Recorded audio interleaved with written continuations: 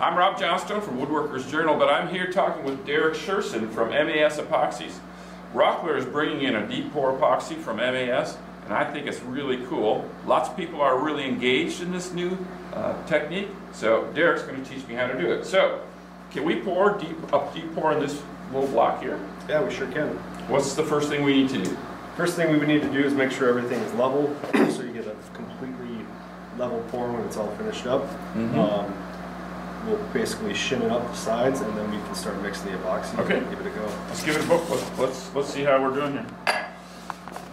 How level does it need to be? I'd say is more than that. Yep. More like that. Yep. All right. So now we got it level. So this idea of a deep pour, how do you know how deep you can actually pour a layer of epoxy? I've heard, you know, 1/4 inch, 1 inch, 2 inches. I don't know how you make that determination. Yep, so the deep pour system is mass and temperature sensitive. The rule of thumb I always would explain to people is the warmer the temperatures, the thinner you should pour, and the cooler the temperatures, like around 60 degrees, the thicker you can pour. So there are ways to manipulate the system. I've seen guys do 2-inch pours at 60 degrees at night, and then they shut the heat off in their shop and they're able to stall that reaction. So rule of thumb in the warmer temperatures, if you're working above 75 degrees, you don't want to go over a 1/2 inch depending on how big of a void you're filling. So with this piece of walnut right here, we'll be able to do this all in one shot since it's only about 2 inches deep and probably about 9 inches wide. So we shouldn't have any problem with this, but if you scale this up to, if this was about 2.5 feet wide and 2 inches thick, you would want to do an inch at a time at right around 70 degrees. So. Okay. Just a couple of questions. So is this stuff gonna, if I touch it with my skin, is it gonna burn me or anything like that? So once the resin and the hardener are mixed, we always recommend wearing gloves just because all epoxies are corrosive and they can be hazardous, but we always want to make sure we're being safe, so we always wear gloves. Once the epoxies start to react, with this system it's going to be a very long time, but if you were to get anything on your hands, you can just wash it off with some denatured alcohol, warm soapy water, and you'll be fine. So,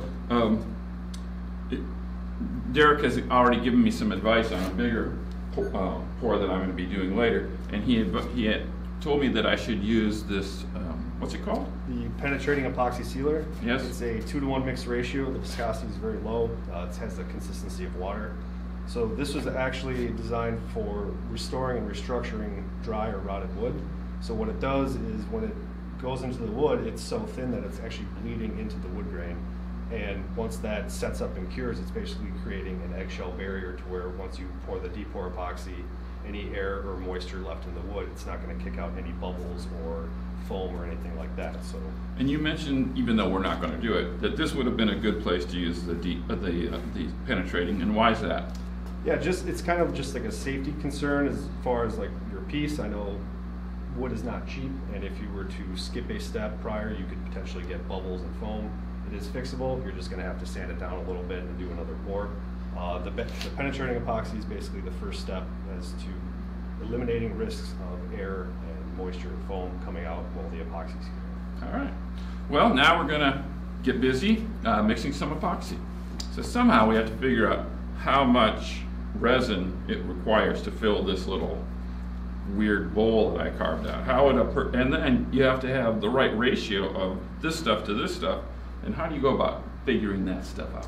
Yeah, correct. So the system is 3-to-1 mixed ratio by volume or weight. So by volume is 3-to-1. By weight, it is 100 grams part A resin to 28 grams part B hardener. So it's slightly 3-to-1, but by weight it's just a little bit different because the weight of the resin is heavier than the hardener. I must have a lot of resin in me. Yeah, okay. So another way to calculate how much you're going to need to fill up the void is we actually have a resin calculator on our website. Oh, cool. At masepoxys.com. You can just type in MAS Epoxy's resin calculator, and you basically type in the dimensions of the project you're working with, and it calculates the exact amount of gallons that you'll need for the project. So. All right. And so now we're going to be doing it by volume when we mix it up here, right? Correct. Yep. We'll do 34 or 32 ounces of resin, and then we'll do 11 ounces of hardener.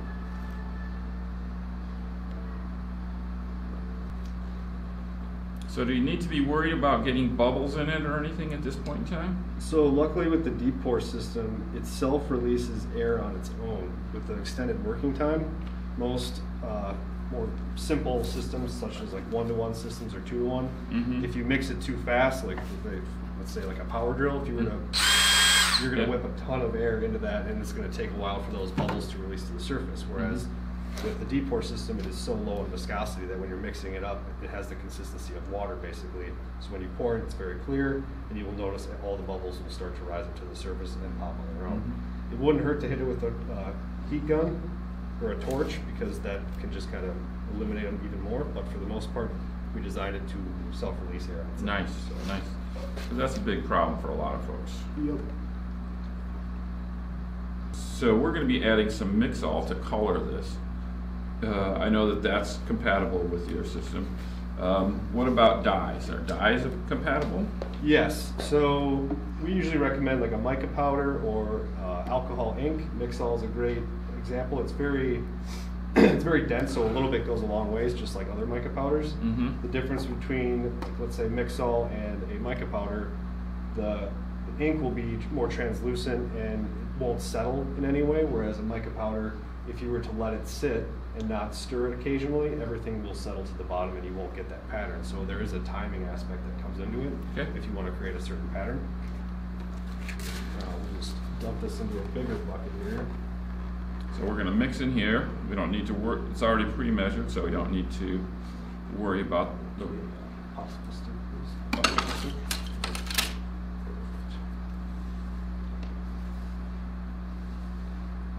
There's the hardener, and again, the hardener, it's very, very thin, so it has the consistency of water, basically. So now we start to stir. Can I stir it with a popsicle stick? Oops. Yeah, you sure can. If you want to eliminate some time, you can always take a power drill with these mixing attachments. Well, I'll let you use that power mixer, but I'm going to put this stuff in there. It's a brown Mixol, just a drop. Yeah, I'd probably do about 1 or 2. See how that looks? Now Mr. Power Mixer. Yep, and then again, just to be safe and not be able to get epoxy all over the place, you want to usually just put it in very slowly and then slowly start to and make sure you really work it around the edges and on the bottom. So mixing it thoroughly is an important detail. Correct. A lot of user error is when the epoxy isn't correctly mixed, so some people might get soft spots. Mixing is a very huge part of this to make sure everything reacts correctly. Can you overmix? No, you can't overmix, but with other systems like 1-to-1, if you were to pour this much epoxy in this large of a quantity and you were to mix too long, eventually the chemicals are going to react and it's going to start to kick off. Oh yeah. That is not good when you're ready to pour if your epoxy starts to gel. So with this system, I usually mix for about, with the power drill, probably about 1 or 2 minutes. If I were doing it by hand, it would probably be more like 5 minutes. Oh wow. Oh wow. Well, that's important for me to know because I've got a few gallons to pour in that in that piece behind me. So this is giving us a consistent color.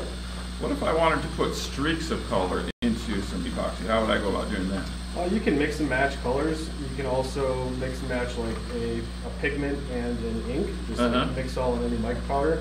And the mica powders, you don't really get a very flat color with those. Everything's going to have some metallic shine to it. So some people will put in a little bit of mica powder into their inks to kind of give it some more shine or glimmer or flair, I guess. Yep. But yeah, you can mix colors to kind of create your own. So we've used a few containers here. My people, woodworkers, are pretty thrifty, and so they're looking and they say, well, we can't throw that thing away. Can you reuse these articles, or do you really need to keep the chemicals from getting in touch with each other? And what use does this denatured alcohol have? Yeah, so another great thing about mixing with a drill is that once this epoxy will harden on there, you can basically soak it in some denatured alcohol and just kind of stir it around in the cup like so. And then it'll basically just pop right off and you'll be able to reuse it. Same thing goes for the mixing buckets. Whatever is left in this that cures, you can basically just squeeze the bucket and it'll pop right out in the form of that bucket, you can just go ahead and reuse it. We do recommend just wiping it out with denatured alcohol, just to be safe and make sure everything's... So there's no chemicals left behind. Yeah. Correct, yep. Yeah. So, all right, but these littler pieces, they should probably be thrown away. correct, yeah. Since we did the 2-pour method, one just has resin and one just has hardener. We could clean them out with denatured alcohol and reuse them. My past experience, I just usually toss them. Kind of just depends on what availability you have to plastic measuring cups and things like that. So, Okay, yeah. cool. So now we get to pour. Yep. I'm gonna let you do that, okay? Sounds good. Real quick, I'm just gonna take this mixing stick and stir it around this denatured alcohol to kind of clean it up a little bit. That way we can reuse it. Nice. Nicely All right. done. Cool. Now we're gonna pour. Yep, epoxy's all mixed up. Uh-huh. And usually when you're pouring the deep pour, since it's very watery, Yeah. you want to go as slow as possible. You don't want to splash it in there and have like over pour or anything like that. So we'll give it a go here. So that really does flow very, very smoothly, almost like water. There we go. I would go a little bit more. But it's gonna cut. It's gonna flow right over here, isn't it? Yep. Somebody got too aggressive with his carver. Yeah. So with deep pour, the thinner the layer, the longer it'll take to cure, since it's mass and temperature sensitive. Mhm. So it's going to cure from the center out. Oh, So wow. Whenever I want to check after, let's say 12 hours, I would kind of take a popsicle stick and poke it right in the center, or with my finger, of course, with the rubber glove on. You can kind of tap the center, Mhm. and then on the edges, you'll notice it'll be very like gummy. Yeah. This could be hard, and this could be kind of gummy since it's so thin. Mm-hmm. So again, mass and temperature sensitive. So this is gonna. You don't recommend. So if I build up an outer rim and then I pour another one on, I should wait at least 24 hours. Correct. Yep. And then I can test it to see if it's tacky. If it's really hard, say it got warm in here, it got really hard, then I need to put a little bit of tooth on it. Yep. And Just then scuff pour it up. again. Okay. Yep.